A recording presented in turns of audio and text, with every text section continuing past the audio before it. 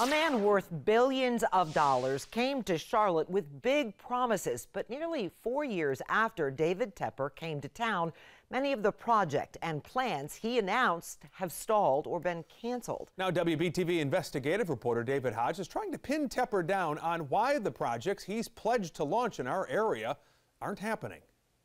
I'm thrilled to be here. When David Tepper first moved to Charlotte after buying the Panthers, he was clear he wanted a new stadium with a retractable dome.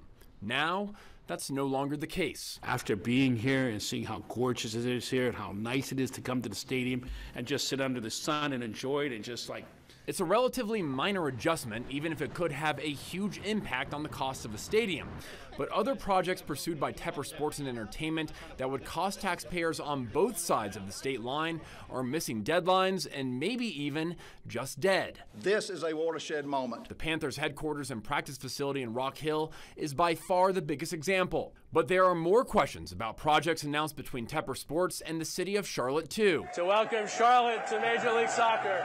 Shortly after Charlotte was awarded an MLS franchise at the beginning of 2020, details of negotiations between the city and Tepper started becoming public. The city agreed to commit $110 million to the MLS project, with some of it going to the Eastland Mall site that would include the MLS team headquarters. Tepper Sports will be that anchor. But by October of 2020, Economic Development Director Tracy Dodson said the plan was already morphing and the MLS team headquarters was no longer part of that plan. Now what we're looking at is the Charlotte FC Elite Academy headquarters with training and tournaments and camps there. The $110 million deal was now just $35 million, and there was a new plan for an Uptown entertainment district surrounding the stadium to attract people year-round. The vision for the Uptown district would be completed in 2021, with the further, more in-depth analysis for a long-term play for the stadium to follow in 2022. Neither of those plans have been revealed yet.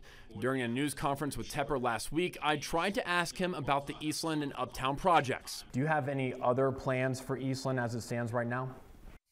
Well, today we're going to talk about football.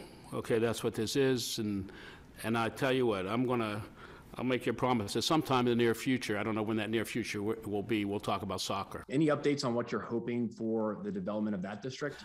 When we talk about soccer, I'll tell you what I'll do. I'll talk about entertainment then too. Are those things not kind of round up together though? Soccer, football, it's all part of a big project, is it not? No, it is. But given that I thought people would want to, I want to focus on football. We're on the verge of the draft here. I'm happy to have those conversations, but I'd rather do them at another time. Dodson, the city's economic development director, would not answer our questions either, with the city issuing a statement instead, saying, quote, "The relationship between the city and Tepper Sports and Entertainment is active and strong. The city and Tepper Sports have ongoing and regular discussions about various projects, such as Charlotte FC and Eastland. But as it stands now, the city has not dispersed any of the money related to MLS or stadium upgrades, and there's not even a signed agreement between the two parties." If you hear all this and you're worried about the future of the Panthers in Charlotte, I do have some potentially good news. During his news conference, David Tepper said they're currently conducting a feasibility study on Bank of America Stadium.